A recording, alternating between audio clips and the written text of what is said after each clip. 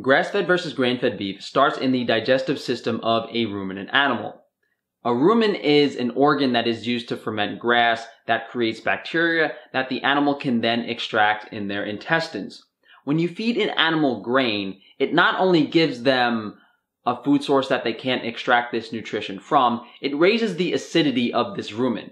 Raising the acidity of the rumen creates acid-resistant bacteria, and then they have to give the animal antibiotics. This is effectively why you can get sick from eating meat. The type of Salmonella and E. coli that occurs in these antibiotic-resistant animals is drastically different than the type of Salmonella or E. coli on your local farm. Not only are these animals sick, their metabolism is getting ruined, these animals can develop cancer, and different animals are effective in different ways. A cow or a chicken absorbs nutrients differently, so the omega-3 to omega-6 ratio in the fat of these animals is going to be drastically worse than a cow.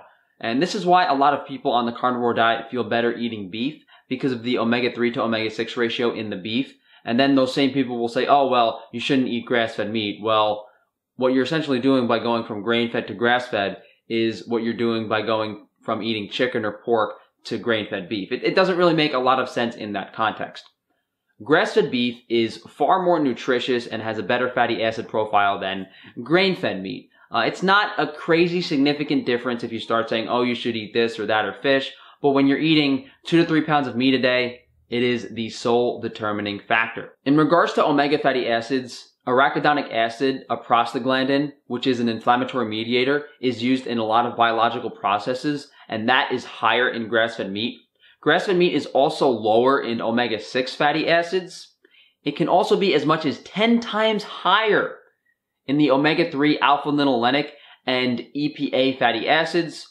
DPA and DHA are about 4 times higher, and omega-6 to omega-3 ratio in grass-fed is usually somewhere between 1 and 2, like 1.4 to 1.8, whereas grain-fed is between 8 and 13. The combination of the slightly lower omega-6 content of grass-fed beef and drastically higher omega-3 content makes the omega-3 to omega-6 ratio in this food something that is closer to what we would have consumed in our ancestors. Conjugated linoleic acid, the form of linoleic acid that occurs in beef, can be as much as 5 to 10 times higher. It is proven to have various health benefits, and there are actually 28 different types of CLA that all have different biological mechanisms. It has been shown to alleviate non-alcoholic fatty liver disease in rats. It improves overall metabolism. It's anti-cancer, obesity, diabetic, hypertensive, meaning it prevents lifestyle diseases. And as we can imagine, these metabolic benefits lead to modest weight loss. The carotene, the plant form of vitamin A, as well as the retinol, the animal form of vitamin A, content of the meat can also be 5 to 10 times higher. Vitamin E is typically 3 to 5 times higher in grass-fed meat, and there is a lack of data on things like vitamin C, vitamin K2, vitamin D3 in meat, but we can assume they are all several times higher in the grass-fed meat, and this is so important. When you consume grain-fed meat with the altered omega-6 ratio, you're causing more inflammation, you're creating possible oxidative stress. Grass-fed meat has more of the vitamins that reduce oxidative stress, so it's a compounding factor. Not only does grass-fed meat have a better omega-3 to omega-6 ratio, it also has more vitamins, therefore antioxidants in the body. Now, if you only wanted to eat grain-fed meat, could you supplement some antioxidants? Could you focus on certain foods that have better omega-3 ratios like wild-caught fish? I would personally only eat mackerel or herring, very cheap wild-caught fish, if I was on a super tight budget. But what we're going to do now is taste and look at grain-fed versus grass-fed, ribeye and fat, go over the differences, and explain why some people prefer the taste of grain-fed meat. One thing you will notice is the color of this meat. This is an indication of the vitamin and mineral content of the meat, how the animal was raised.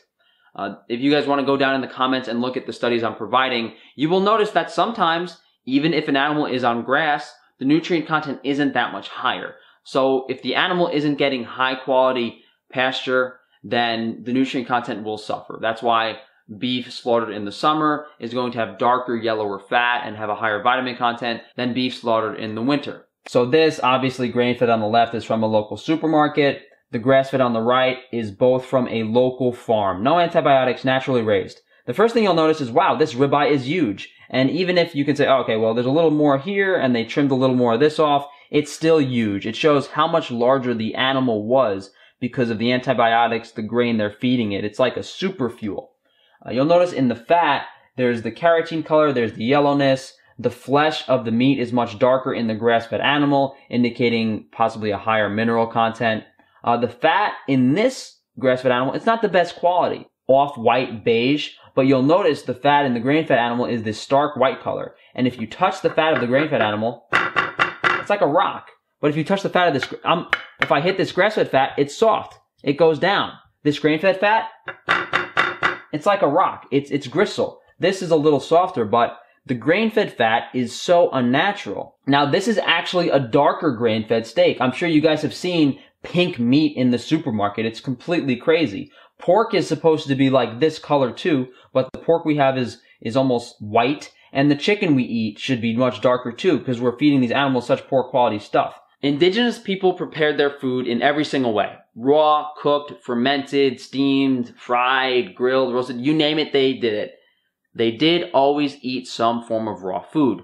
And if you shot a deer and you decided to cut open that deer and tasted every part of the animal, different foods would have different palatability. In the case of muscle meat compared to something like marrow fat or fat, in the context of a wild animal, doesn't taste too good. The organs, the fat tastes much better than the muscle meat.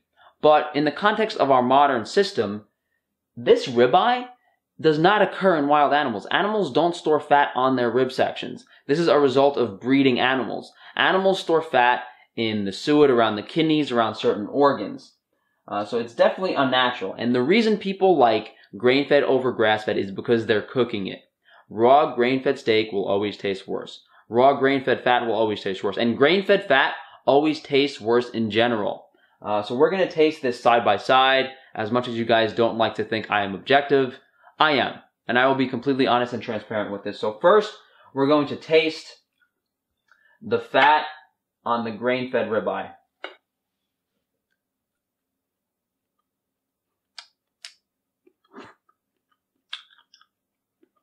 Has like a mild beef flavor with some type of chemical I can't distinguish. Like plastic or like chlorine. No, it's almost like ethanol. It's like corny flavored. So now I'm going to try the grain-fed beef fat. And guys, this does not look good. Does not look good. I bought some grain-fed beef fat last week as a trial run, and this smells much better than that one did.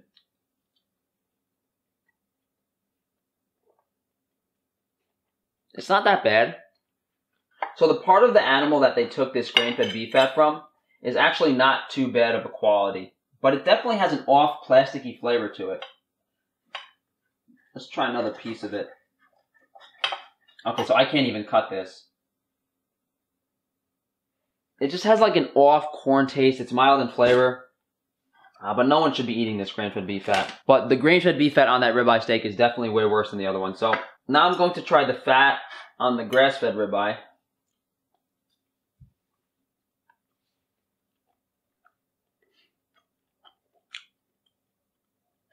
Wow. The difference in flavor is astonishing. When I eat that grain-fed beef fat, I don't really taste much. It's like hard, plasticky, tiny bit of corn flavor or some sort of chemical. That grass-fed beef fat, you taste the grass. You taste the nuttiness. It's rich. It's soft. It's such a contrast. It's amazing. So let's try the beef fat.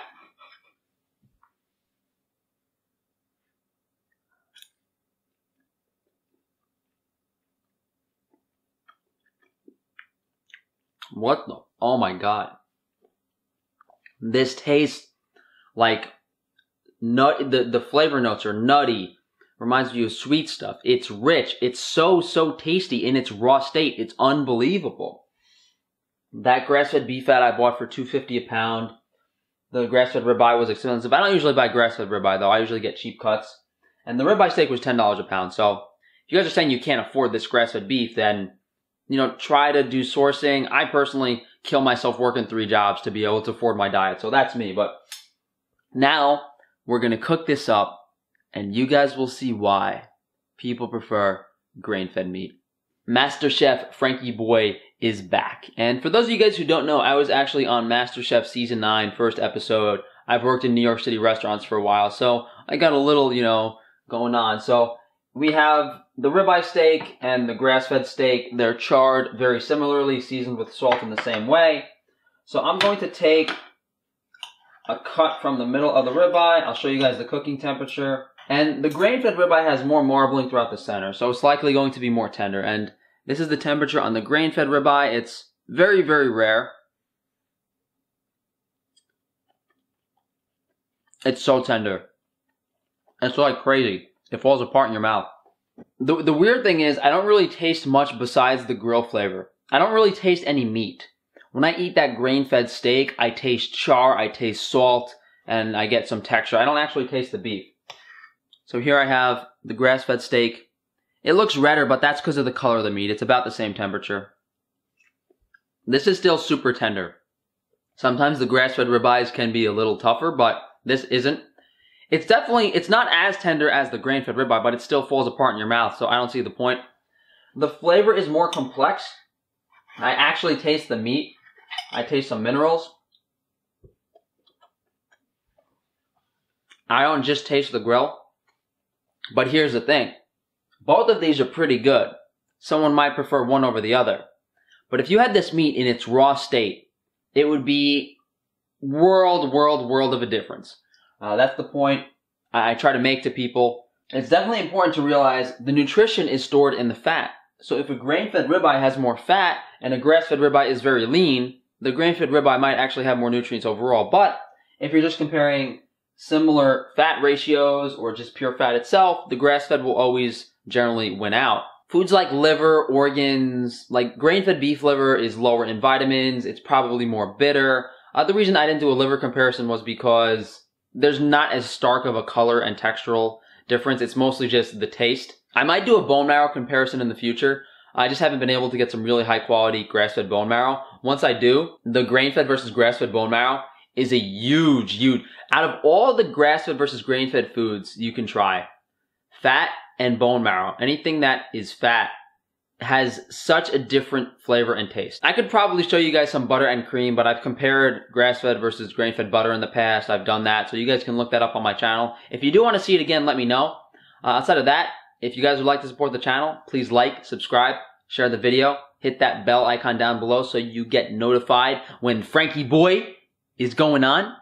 If you guys do want to support the channel, Patreon is a great way to get personalized question support as well as help me. I do have an Amazon shop down in the comments as well. That's where you can find my salt, various things I use in my day-to-day life, especially cooking, some cookware. If you guys are on Twitter, Instagram, I'm always on there. I'm posting every day. Give me a follow, guys. And last but not least, if you guys do want to reach out to me for one-on-one consultations in regards to improving your overall health through diet, sun, water, and exercise, you can shoot me an email, frankatufano@gmail.com, or contact me through the form on my website below. You guys enjoy the rest of the week.